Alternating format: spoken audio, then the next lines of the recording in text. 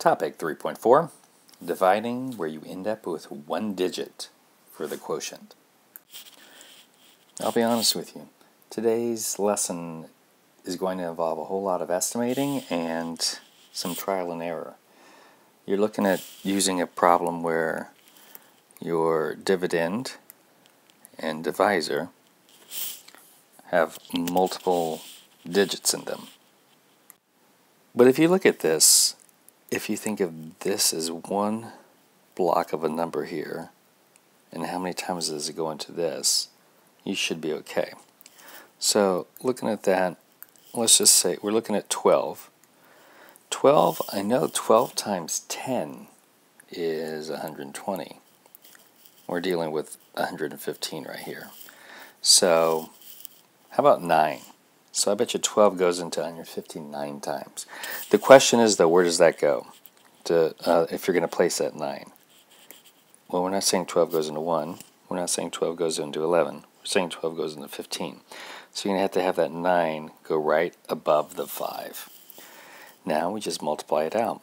9 times the 2, that's going to get me 18. Carry the 1 there. 9 times 1 is 9. Plus the 1 gets me 10. So I have 108. So I'm going to have 115 minus 108, and that gets me 7 left over. Nothing left to bring down, and 7 is less than 12, so I'm good to go on that. So the answer to this problem is going to be 9 with a remainder of 7. You have one digit right there for the quotient and the remainder. And of course, to check this problem, you would do 9 times the 12 there. This gets you 18, plus that 108. And then you have to add the remainder in there. Get you 115. That matches that. We are good. Let's do a couple more examples. Say 550 divided by 57. Again, we know that the 57 times 10 is going to get us 570, right? We're dealing with 550. 9 is going to work. So 50 is not going to 5. It's not going to 55. We're talking about 550. So that 9 is going to go right here above that. Let's finish up this process. 9 times the 7 is 63. Carry that 6 right there. 9 times 5, 45. Plus the 6 gets me 51. Check my math here.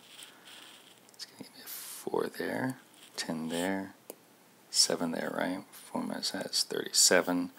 So we're left with a remainder of 37. Let's try another one and see what happens when our estimating is a little off. Let's say 254. We're going to divide that by 29. Okay, so 29, does it go into 2? No. Does it go into 25? No. We have to look and see how many times does 29 go into 254. All right, let's just go and say, well, 10 times would be 290, right? Let's just go ahead and drop it by 1 and say that 29 goes into 254 9 times. When we multiply this out, 9 times 9 is going to give us 81. Carry the 8 there. 9 times 2 is 18. Plus the 8, that gives us 26. So if you notice this, 261 is more than a 254. So we're actually going to have to drop this down and go with an 8. That's the way that you can kind of check these things with your estimating and trial and error. So let's go to a clean screen and try that again. 254 divided by 29, and we'll say that is 8 times.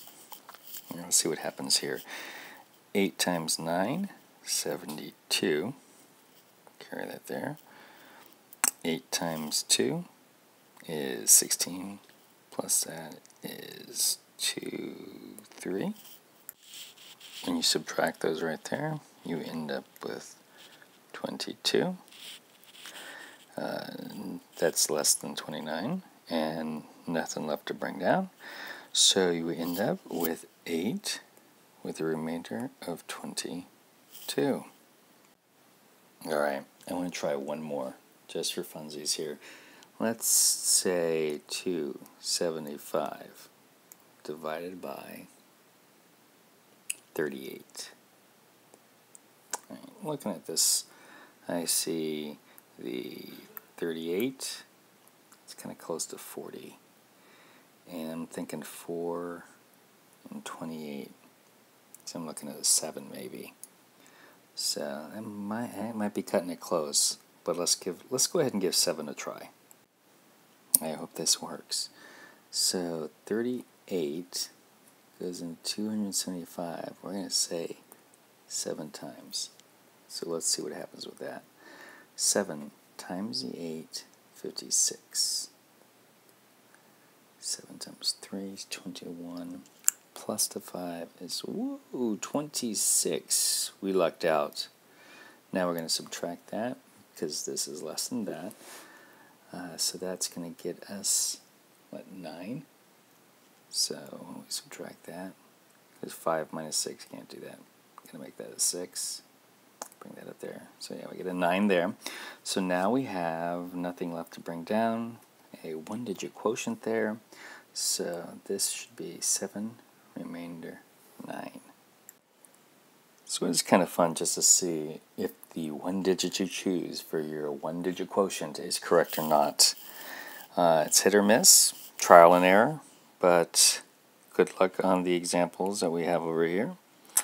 And I shall see you in the morning.